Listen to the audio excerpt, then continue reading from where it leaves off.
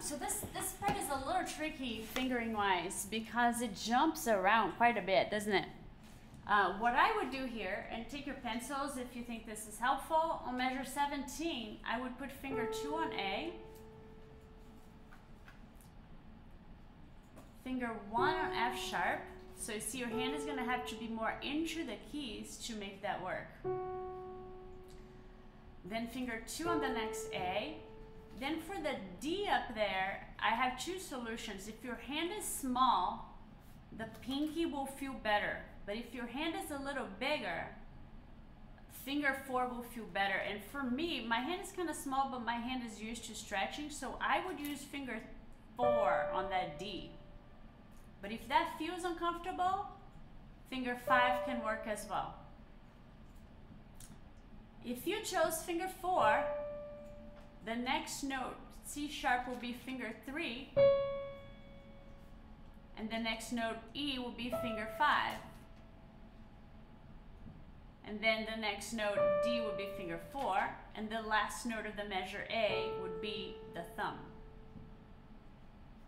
If you chose finger 5, did anybody choose finger 5 on that D? What?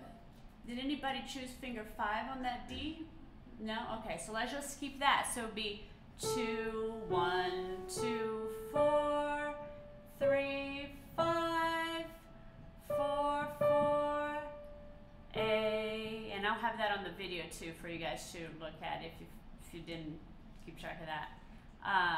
And then from here on, it's kind of simpler. You can just have the pinky on that E on measure 23. Pinky, pinky, pinky, pinky, 4, 5, 1.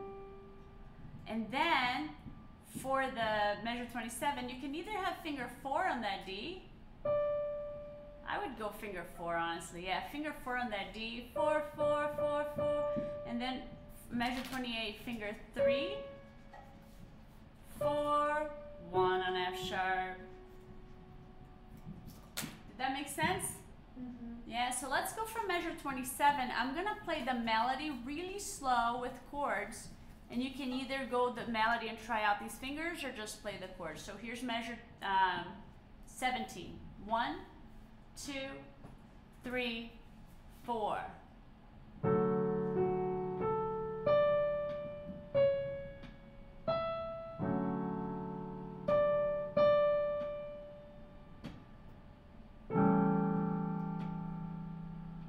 So when the chord, there's no chord, you can repeat that chord if you want, because that helps keep track of time. Now measure 23.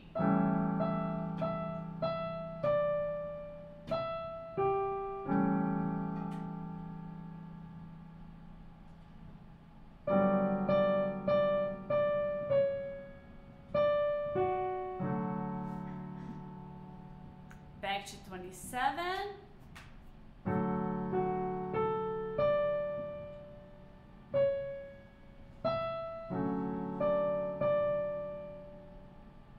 Then we go to the A. 23.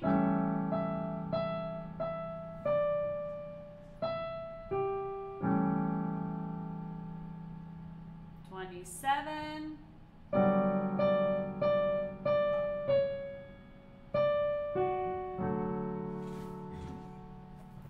How's that going?